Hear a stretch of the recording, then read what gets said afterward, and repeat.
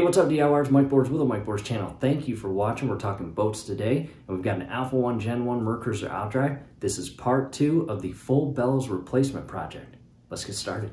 Here we are, DIYers, outside of the boat, and this is my grandma's 1989 glass port, and it has an Alpha 1 Gen 1 strapped to the tail. We're doing a full bellows and shift cable replacement, and again, this is part 2. However, scrolling above right now is part 1. It will bring you up to speed where we are right now. If you have not checked that out, definitely check that out, and then come right back here and we'll continue the project. As we make our way to the back of the boat, I'm using the internal portion of the garage plywood, a few nails sticking through, as a unique pegboard.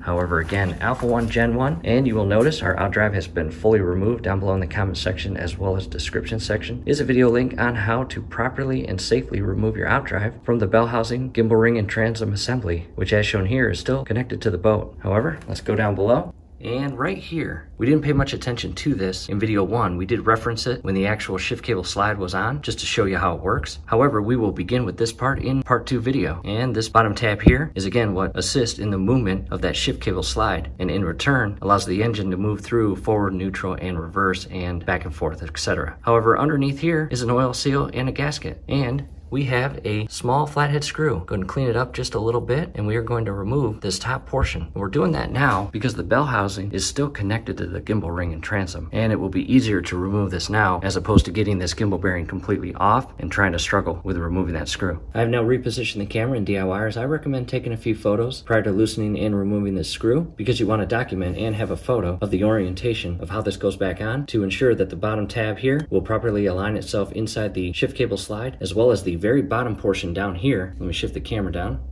You have a slot down here, which is for your shift crank that is installed on your upper unit or outdrive when it's all put back together, slides into. So again, photos go a long way. You may need to spray this with PB Blaster. Just be very careful. If your U-joint bellows failed in any way and allowed water inside the cavity, you might have corrosion and rust in here. However, ours looks pretty decent. It's well greased, so we don't think there was too much water in this area, which is nice. But again, do your best not to strip this as you remove it. If you are having trouble loosening this, go ahead and grab a hammer and carefully tap the base end of your screwdriver as you simultaneously turn the screw counterclockwise to loosen. Yep, it's very tough. Wow. There we go, it's moving. And apply some very friendly inward pressure as you turn that screw counterclockwise. And I'm doing my best not to get in your way and give you a good view of it. There we go. Let me scroll in.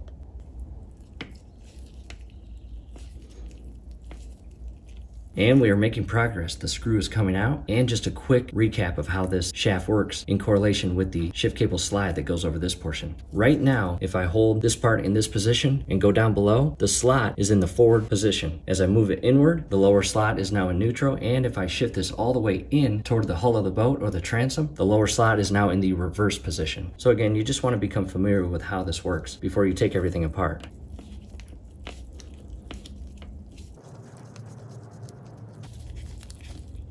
As you just saw, I loosened it to a point where I can pull the threaded pin out, as shown there. And from here, you can carefully lift up on this latch, as shown here, and pull it right out. There's the bottom side. I'll set that in a safe location as well. Next, I'll grab my pick tool from my local AutoZone, and I'll just carefully, without making any gouges or scoring, pull that washer out. There it is. Next, I shifted the camera back because I want to give you a full view of the shift cable shaft or rod as I shift this down and out. And again, the oil seal is right up here, and you will notice it's going down and out of the bottom bushing here. And there it is, DIYers. Check that out. We are going to keep this part. It does not look damaged one bit. We'll clean it up as the project goes on. But what I will do is I will put the washer back on, as well as the top latch, as shown here. And I will align the hole and re-secure that inner pin. And you may just have to carefully move the shaft back and forth until you can get it all the way pushed in and the thread aligned. Do not cross thread this, and just carefully hand screw this in. This will allow you to not become unorganized or forget how it's put back together. And that is it. I'll set that aside. Now to a close-up view of where the rod or shaft came out of. There is the bushing, and on the underside or bottom side is the oil seal. Let's take a closer look at that. As you can see, there is the oil seal, and we are going to leave that installed for the time being as well as our O-ring for our water tube. Now, in the event that your O-ring for your water tube has fallen off, no big deal, but if it's still intact, I recommend leaving it as is, and we will replace these at a later date on the workbench. What we'll do now is shift our attention to the bellows, both the U-joint bellow as shown here, as well as the exhaust bellow down below, and the water tube that feeds all the way up to the top right corner of the inner housing. And after we remove this entire bell housing from the transom and gimbal ring, again, that's when we'll take this bell housing inside to the workbench and start replacing the O-ring and seals and cleaning it all up. Next, we'll transition to port side, and I've got a very long Craftsman flathead screwdriver. And again, this is an Alpha 1 Gen 1, and back in the 80s, Mercruiser Engineering were kind enough to drill a hole right here, and from there, you can slide your very long flathead screwdriver all the way in, where it can then make contact with the inner worm gear clamp that is securing the exhaust bellow to the inner housing of the transom. And as you can see right there, and I'll try to give you a good view of it here. Inside now, and as you can see, the flathead screwdriver lines up perfectly with the screw on the worm gear clamp. However, that will depend on the person who serviced this last. And what I mean by that is, in the event that the last person that serviced this engine and replaced the bellows and then put everything back together, in the event that they did not put that worm gear clamp in line with that hole, you'll have a tough time aligning that screwdriver with the screw to remove it. Taking a step back, what I'll do is loosen that screw and loosen that clamp, again on the exhaust bellow that secures to the transom housing. Next, I spent about 10 seconds and carefully pulled the bell housing outward toward me to widen the gap between the bell housing and the gimbal ring. Now we can come inside and see the U-joint assembly bellow, as you see here. And on the back side is a large worm gear clamp. And to the right of that, you can see the securing screw. Next, go ahead and grab that adjustable shaft screwdriver with the 1/4 inch and come in down below, and what you'll do is position that 1/4 inch socket on the worm gear screw, and you will carefully begin unscrewing. We are now on and carefully again unscrewing that screw. And as you can see, the clamp itself is now loose. Check that out. Taking a step back, what I did next was carefully shift the bell housing and gimbal ring starboard side or to the right, and that opens up this area right here to allow us to gain access to the internal water tube. And check that water tube out. Badly damaged, dry rotted, and begging for replacement. And here's the tool I will be using. Down below in the comment section as well as description section is a link on where to purchase this. This will be awesome to shift right into that little gap to cut that water tube. However, if you don't have that tool and don't want to buy that tool, well, a standard utility knife will work as well. It may just take a few more seconds. I've now repositioned the camera, and again shifting the bell housing as well as gimbal ring here, starboard side or to the right, just opens up this gap to give you better access to the water tube. And when it comes time to cut, I will have the bladed portion on top. And I'll do my best to give you a good view of this. I'm now on the water tube, and I'll apply some friendly pressure to cut through it. As you can see now, it is completely cut, which is what we wanted. Back up top and out front, and us Alpha 1 Gen 1 owners, we do not have an internal locking ring that secures the U-joint bellows to the actual bell housing. However, for all of you Alpha 1 Gen 2 as well as Bravo engines, you have an internal locking ring right here, and that has to be removed at this point to allow you to remove the U-joint bellow from the bell housing. And there is a specific tool for removing that internal locking ring, and down below in the comment section as well as description section will be a link to purchase that. And DIYers, I'll be honest, some people buy it, some don't. However, if you choose not to buy it and go about removing that internal locking ring with a few tools you have at home, just be extra careful not to gouge, scratch, or score the internal portion of the bell housing that the U-joint bellow mates with to create that oil-tight and watertight seal to keep the water out of this entire U-joint assembly cavity. However, again, us Alpha 1 Gen 1 owners do not have that internal locking ring. In addition, I shifted the bell housing port side or to the left, and you Alpha 1 Gen 2 as well as Bravo owners, you have an internal oil line in here, and do not mistake that for your shift cable, which is right there. Again, it's an oil line, and it feeds all the way up to your reservoir on your inboard portion of your engine. And at this point, you can use that tool that we just showed, cutting the water tube, or a utility knife, and carefully cut that oil line. Just ensure you have something down below to catch the oil to alleviate a mess. That would not be good. I set the camera back, and at this point, you can carefully pull on the bell housing, carefully. And keep in mind that even though we loosened up the clamps that secure the backside bellows to the transom or housing, the bellows themselves are secured and held on tight with bellow adhesive, and in most cases, that stuff is very strong and hard to break loose. So if you can reach your hand in here and pull on the bellows, great. But I'm going to show you what the shops do. They do not spend all day tugging on this bell housing to break that adhesive free on the inner housing. They grab a utility knife and cut right through the bellows. When you take your boat into the shop, they remove these bell housings super fast by, again, just cutting right through them and pulling everything out. So I'll show you that now. And for this part of the project, I've grabbed my Craftsman utility knife and a fresh new blade. And again, all I'm going to do is kind of pull out on the rear portion of the bell housing, exposing the U-joint bellows, and go in between two of the accordion lips and make a cut. And I'll do my best to give you a good view of this. As you see here, and just cut all the way through. Now to the opposite side, and again, I'm just cutting the entire bellow. At this point, go ahead and carefully remove the coiled wire that's inside the U-joint bellow themselves, and it just comes right out, as shown here. And yes, you're gonna get a little dirty, but that's okay. Sorry if my hand's getting in your way. And there is the ring that's inside the entire U-joint bellows. Very greasy and very dirty.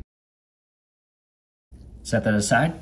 Now to a close-up, and again, there is the U-joint bellow that we just cut, and as you just saw, it just took a few seconds. Down below is our exhaust bellow, and to the left of that is the water tube that we just cut. And again, if that adhesive is giving you trouble and you are unable to pull the exhaust bellow off the inner housing, even though you have already loosened the clamp, well, you might want to grab your utility knife and cut through that exhaust bellow as well, and we are going to do that at this point. In addition, DIYers, you may just want to cut from the get-go without loosening any of the clamps. However, we owed it to you to show you where the clamps were, as well as where the screws are that secure or tighten the clamps. And for you Alpha Gen 1 owners, that little access hole for the exhaust bellow screw. However, again, we're just going to cut that lower exhaust bellow with a utility knife. Next, we'll pull out and carefully shift the bell housing port side. And again, grab your utility knife, and it looks like our shift cable is already broken, which is not a problem because we are going to replace it. And in addition, at this point, we were going to snip that anyways after cutting the exhaust bellow. However, since it's already broken, one less thing we have to snip. And again, pull this out, and I'll just make my cut.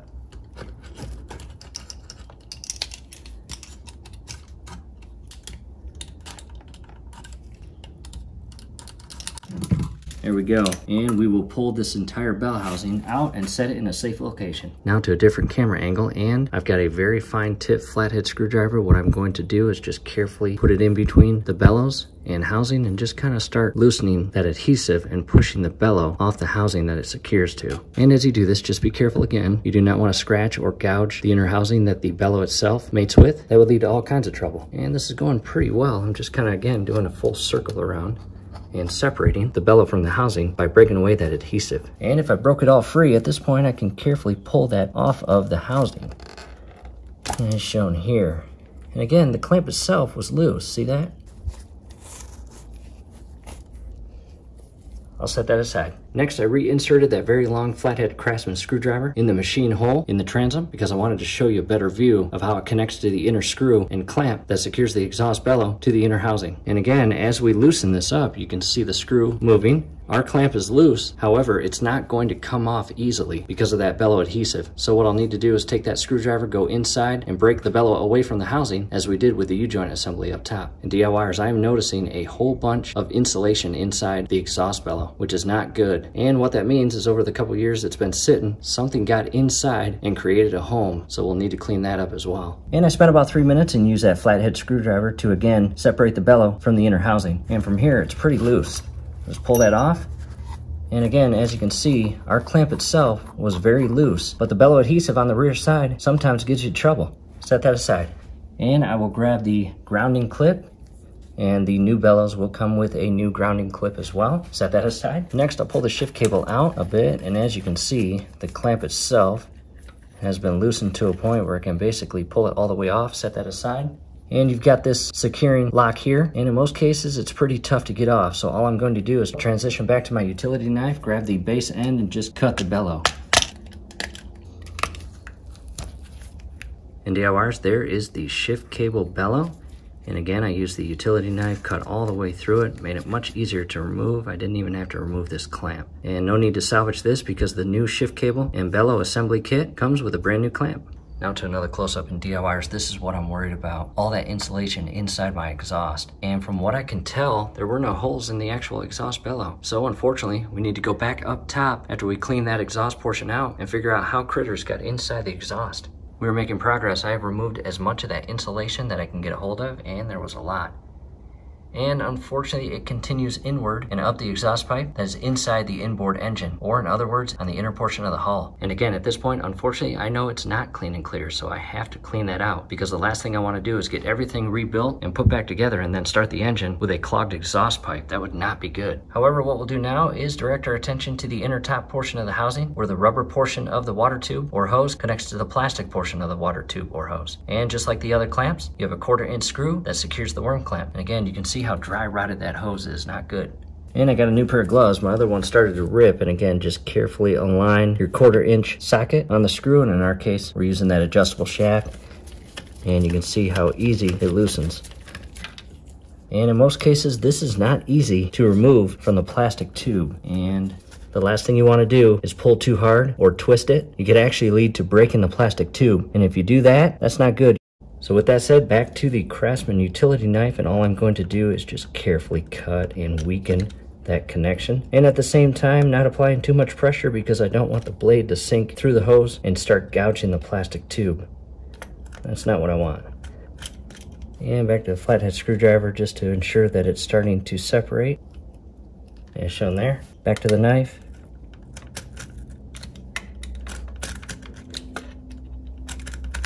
As you can see, I'm making progress with the cut, and you should just be able to pull this off. Again, just be careful. You do not want to break the inner plastic tube. Replacing that is a heartache if you're not planning on doing so.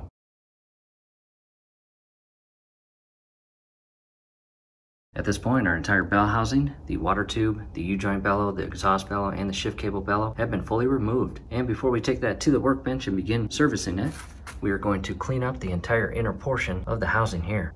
And honestly, it's not that bad. As far as corrosion, there are a few areas of flaking and pitting, as you can see there, but for the most part, in pretty decent condition. And here's the Craftsman shop vac I'll be using.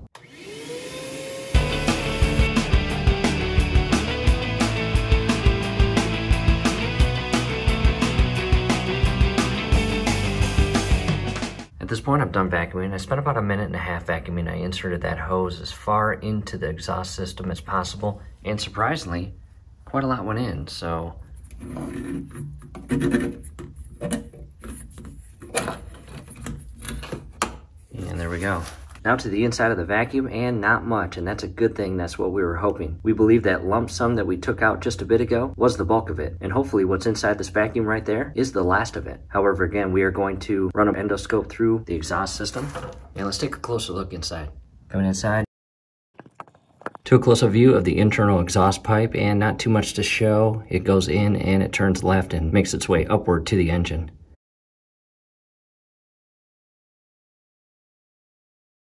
Back inside the boat at the inboard engine, we are going to come to the left side and go down below, and we are going to carefully maneuver ourselves in position where we can see the opposite end of that water tube. As you can see, it feeds through the cover there that is bolted in place to the transom, and it feeds through and connects to a rubber hose that's secured by a clamp. And in our case, again, Alpha 1 Gen 1, ours is very easily accessible for replacement. However, we will get to that shortly. I'm going to come to the opposite end, and that large hose right here that connects to the opposite end of the water tube feeds all the way up the back engine and to the side of the engine, and goes past our carburetor and into the thermostat, which is right there.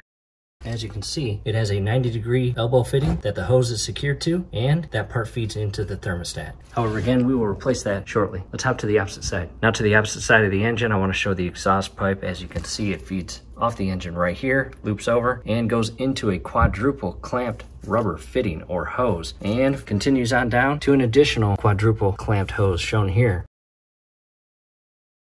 Yeah, I'm going to grab my endoscope and go down below and insert the camera in the exhaust pipe to see if there's any additional debris inside that exhaust system. At this point, I've grabbed my endoscope, and scrolling above right now is a video link on a full tutorial for this exact endoscope, as well as a link on where to purchase this.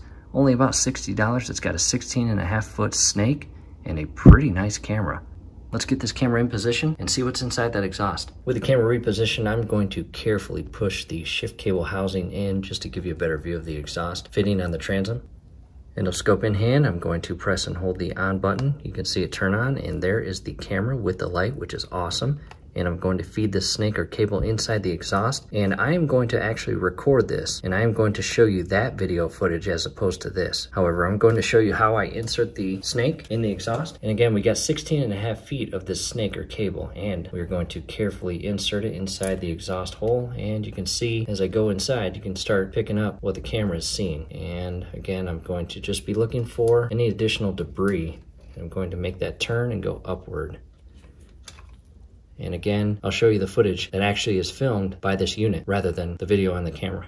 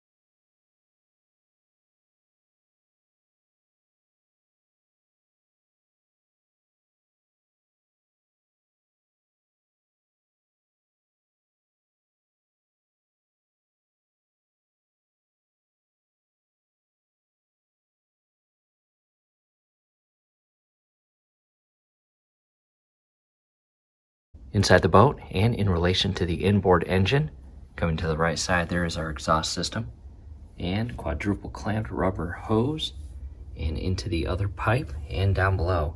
And the connection point where the rubber hoses are, the lower portion, is where we are right now.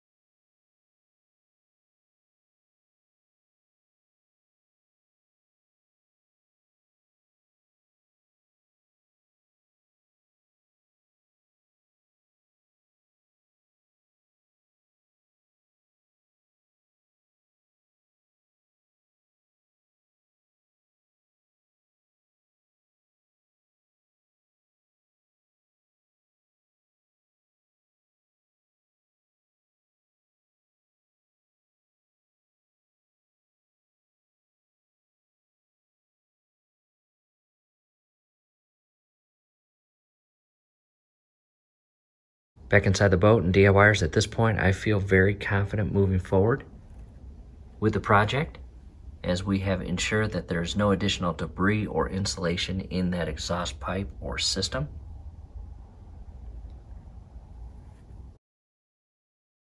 Coming inside the transom and to the water tube, we are now going to remove the water tube. To do so, we have to get inside the boat and remove the back cover and bolts. Inside the boat at the inboard engine, we'll come to the left side, and all the way to the back, we'll position the camera and get started on removing that water tube. I've got a 5/16 socket on an extension, and I need to remove the hose first, because without removing that hose, we can't actually access the top bolt. So again, we are going to loosen this up, and that's pretty loose. Clamp is loose, as you can see here. And it might be a little tough because just by feeling the hose, the water tube itself goes all the way up to this point right here where my thumb is. So just kind of carefully pull it out. There we go. And I'll raise the camera just a bit. I'm going to shift this hose all the way up and over to get it out of the way. And there is the opposite end of the tube. Next, I've got the 7/16 socket on the ratchet, and I'm going to loosen these bolts.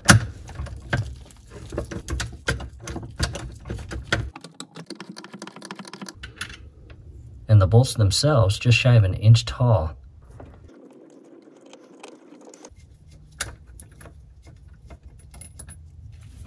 After you remove both screws, just carefully pull up and remove the cover. As you can see here, here's a close-up of it. I'm now going to scroll in. What we'll do next is hop out of the boat, go to the opposite end, and push it in from the transom side.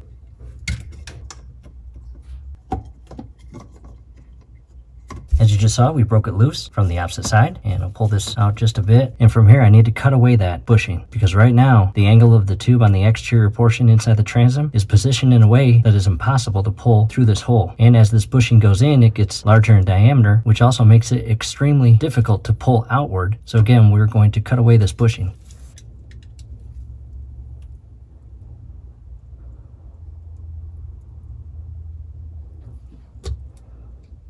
With the bushing cut, it makes it a lot easier to slide off of this hose, as you can see here. There's the bushing. From here, I can basically go back to the inner portion of the exterior transom and pull this tube through. Outside the boat, coming back inside the transom, and again, carefully remove your water tube. And DIYers, there it is. And inspecting this right now, looks pretty good. Looks empty, nothing clogging it, no cracks. And I tried to buy a replacement water tube, but there's a back order on them. I'm not sure why. I wanted the OEM exact replacement part. So with that said, I'm gonna clean this up and reuse it. Back inside the boat where we removed the cover for the water tube, and directly below that you'll see a hole, and that is where your U-joint shaft slides all the way through the rear hull and into the engine coupler. From here, we are going to direct our attention to the hose that we removed from the water tube.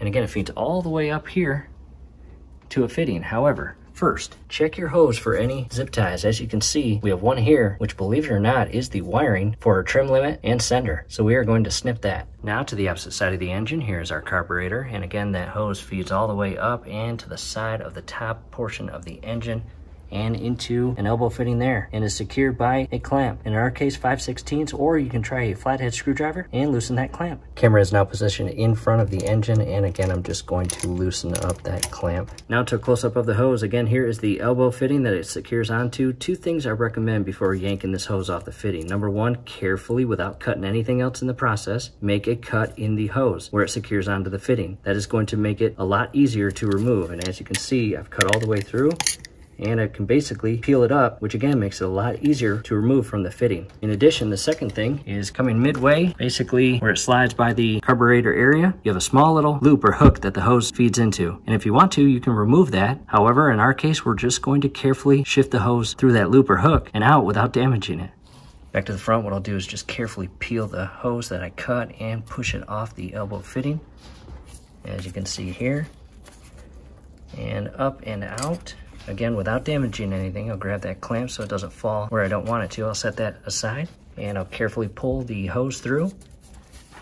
And to a close-up of that lower hook we were just talking about, just carefully pull the hose through it. And you'll notice on the tail end as well, the hose gets in a tight spot, so just carefully help it through any tight spots as you pull this up and out.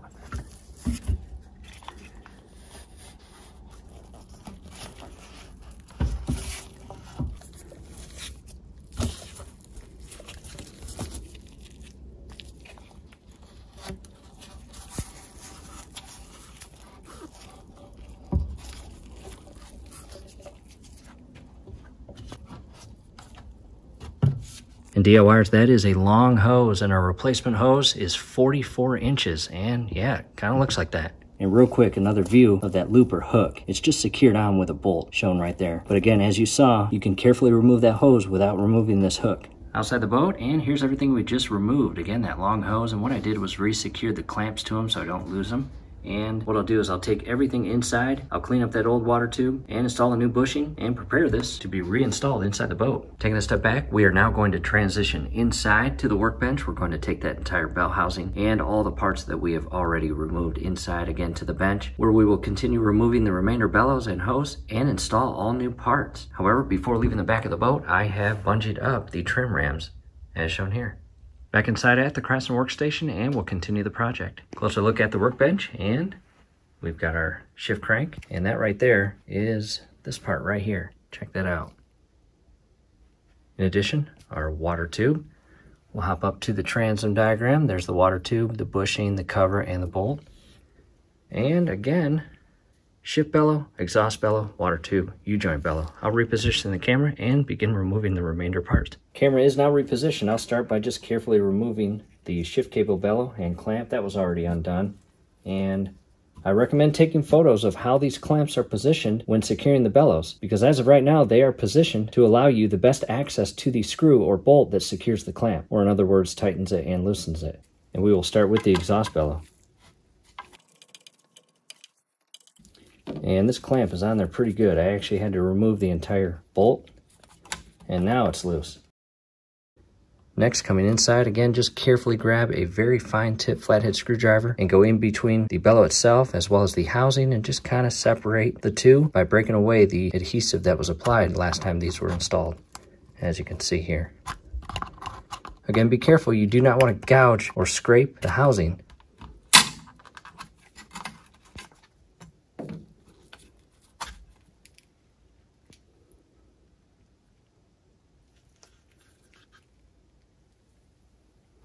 Next, I will go in and remove the water tube. And again, the way these clamps are installed is for the best access, as you can see here.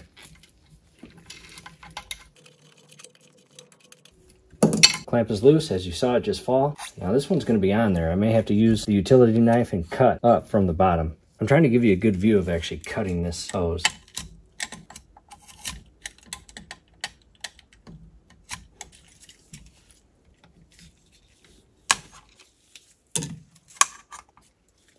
DORs, that was stuck on there pretty good. This is in bad shape. Check that out. Not good. Not good at all. And it's rock hard, stiff as a board. Next, grab the clamp. Next, I need to come up top and remove the U-joint bellow. Next, to a close-up, again, this is the large U-joint bellow. We need to remove that. And on the top side there, you can see the screw that will loosen up to remove that clamp. And back to the adjustable shaft with a 1/4-inch socket. If that works best for you, awesome. However, in our case, I think I can get to it with just a regular flathead screwdriver. And I'll just turn this to the side. And I don't think you can see the screw where you're at, but I'm on it right now. And I'm just going to loosen this up. Clamp is now loose. I'm going to carefully shift this to the upright position, where we will now grab again that very fine tip flathead screwdriver, and without causing any damage to the inner case where the new bellow will mate and create that watertight and oil-tight seal, we are going to carefully separate the gasket. And as you see, it's coming out or separating in a pretty friendly manner. I'll give you a better view of it here. We're all the way around, and there is the gasket first. As shown there. I'll give you a better view of that here shortly. To the back side, all I'll do now is separate the bellow from, again, the housing. And as you can see, right here is the housing. And you'll go above the housing and ever so carefully separate it.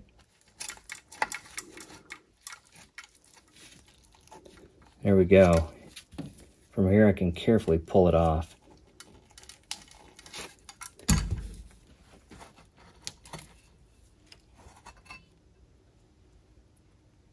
Very dirty. Next, I'll flip it to the opposite side. It's time to remove the shift cable fitting here. And in the previous video, we talked about this manufactured part number by Mercruiser. It is a long, deep socket specifically designed to remove this fitting from the bell housing. And as I mentioned, some people buy it, some don't, but I recommend purchasing it. Down below in the comment section as well as description section will be a link on where to purchase this. And this part right here, a 3/4 inch socket goes over it. So go ahead and properly seat the tool. I've got a 3/4 inch socket, and I will just unscrew this fitting. And in the previous video, we did loosen it, and this is why, because when it gets to this point of the project, as you can see, it is extremely easy to unscrew. If we did not unscrew this earlier in the project, it would be very hard to remove that fitting with the bell housing not secured to the boat. So again, just a tip. And at this point, you can unscrew it by hand, remove the tool, and check that out. There is the fitting for the shift cable. And again, all of this will be brand new, as you can see here. junk. That leaves us with the water tube O-ring here. And again, just like anything else, do your best not to gouge or scratch anything while you remove this. And as you can see, that just comes off as shown there. Next, down below here, you've got one additional gasket. And that again is the gasket that creates a watertight and oil-tight seal at this very point with this shift crank or shaft through that hole, and this operating in conjunction with your shift cable. And I'll just remove that. There it goes. DORs, there it is.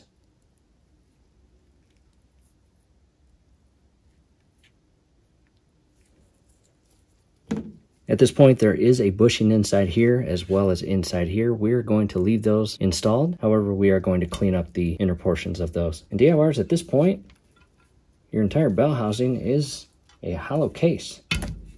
Taking a step back, a few things before we come to an end of part 2.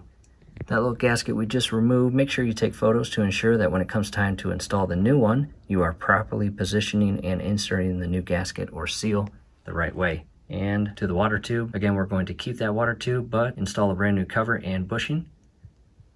Back to the bell housing where the O-ring came out of for the water tube. That creates that watertight seal at that point. That'll be new. Down inside the bell housing where we just removed the shift cable fitting, we will clean everything up and install all brand new parts. Here's the old one, and here is the new one. Shift cable, housing, and fitting. Again, what we'll do is clean this all up and move on to part 3.